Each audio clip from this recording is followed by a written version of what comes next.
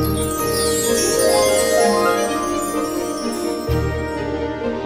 no, it makes me feel so proud to be a part of this, and just to see that people are still really excited about it, even though the last film was, what, like 5 years ago, and people are still really, they really care about these characters in this world, and it's just a really special thing to be a part of it, and it's just great to see it live on even further, and hopefully it will live on even longer.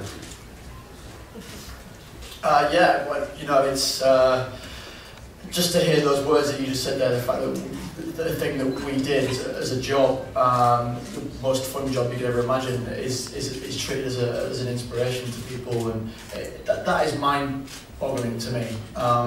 But it's the most humbling and charming thing that you can hear, and the fact that we've had any kind of impression on anyone makes me feel $1 million. So just, I guess, an intense appreciation for the fans that kept coming out year in, year out. Thank you. Yeah. I think that now that I'm older, it's really lovely to hear those words as well, because when you're a teenager, you kind of get caught up in, you know, what you want to be and where you want to be, and it can get kind of overwhelming. So now looking back, now that I'm an adult, it's nice to hear that, you know, teenagers are still into Harry Potter and it's affecting their lives, and they're being inspired through reading and through watching these movies as well. So yeah, it's something to be kind of really proud of.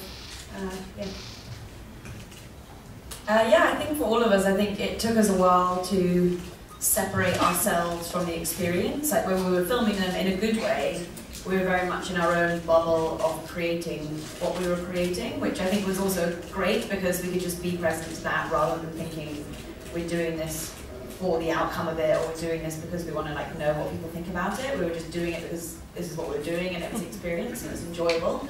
But that did mean that sometimes you never gain much perspective on it. So having finished the series and being able to distance it and sort of see it as one thing and one experience has been quite incredible, to sort of re-establish what it means to us, and re-establish individually what it means to us, because we were all doing it together, and it was all, obviously, which was amazing because we were experiencing it and you weren't alone. But what's been quite nice is now to work out what my opinion of it was and how it affected me personally, and not how it affected like us as a thing. So that's interesting. I like that we're seeing, like, we meet kids who, that they weren't even alive when we were making the movies, you know, because it's nice to just see it handed down to people. And because when we were making movies and the books were coming out, it was exciting because a lot of it was that you didn't know, and there was the surprise element to it. And it's just nice to see people embracing it, who it wasn't necessarily what they grew up with, but it's helping them through it. And because I sometimes, like, I see young people on social media, I'm going to sound so old, but like I see them with like the Instagram and the Snapchat, and it sometimes makes me sad that they're all just like looking at themselves. And it's nice that they have the books to look at, and because all the characters in them are a little bit odd, they're a little bit different, and there's so many.